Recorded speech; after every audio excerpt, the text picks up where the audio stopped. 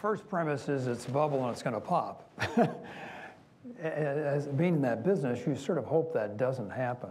They're bubbles that are based on speculation, based on excess enthusiasm, based on fraud, some of the 2008 issues that we might have in finance.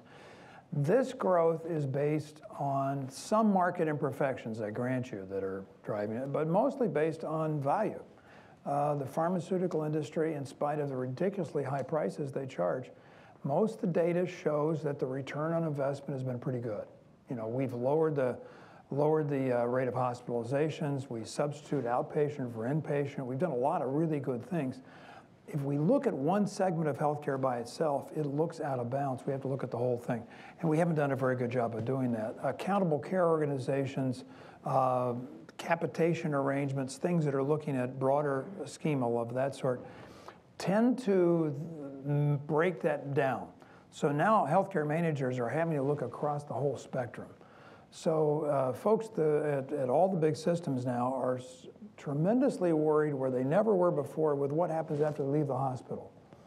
You know, when you get that total knee, where do you go for rehab? What happens? Do you follow your regimen, and do you get readmitted, or do you have a bad outcome?